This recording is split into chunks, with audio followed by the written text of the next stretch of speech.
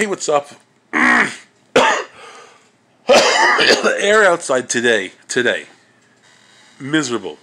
You think it's nice, and it felt nice, but it wasn't. Anyway, I've been back. I got a fucking haircut. I was away with Hula Hula, and we had a good time. We had a good time with the ladies. No, meaning we all did. It was a study group. It was really good. We all studied how to make canoes out of pure imagination.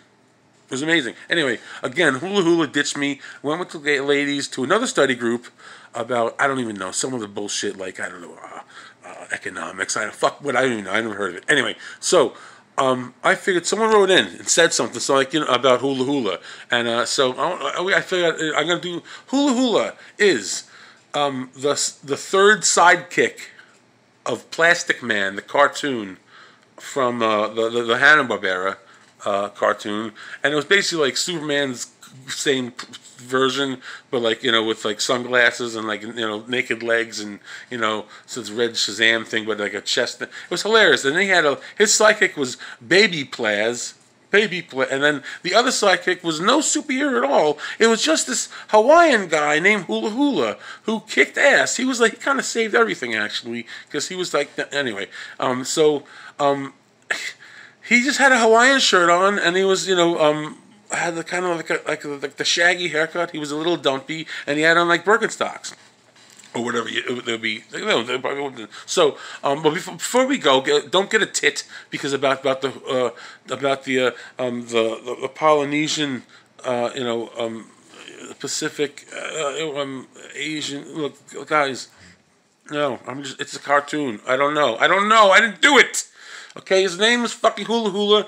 He was a hilarious guy. He was just like I said, he was the third sidekick, the Plastic Man. So watch that. So anyway, I figured I'm gonna do my impression if I can, if I'm not too pissed off now from the fucking people hounding me about their agendas, calling me I'm a racist. I'm like, no, I like the guy.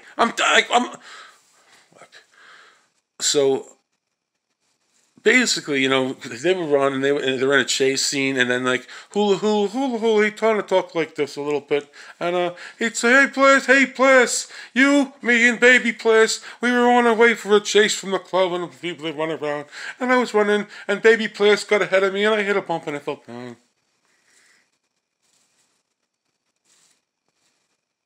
So that's kind of how he talked, and it was just funny. He was a great character, one of the funniest characters.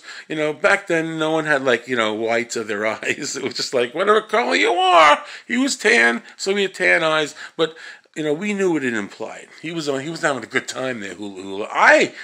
As someone who knows Hula Hula, he definitely was having a good time back there. That's how we became friends. I'm like, yo, because I saw him at a Plastic Man convention, and I'm like, fucking Hula Hula. He's like, hey, what's up, mate? And from there, we were canoe hunting up in North Canada, because there's a South Canada that's called upstate New York.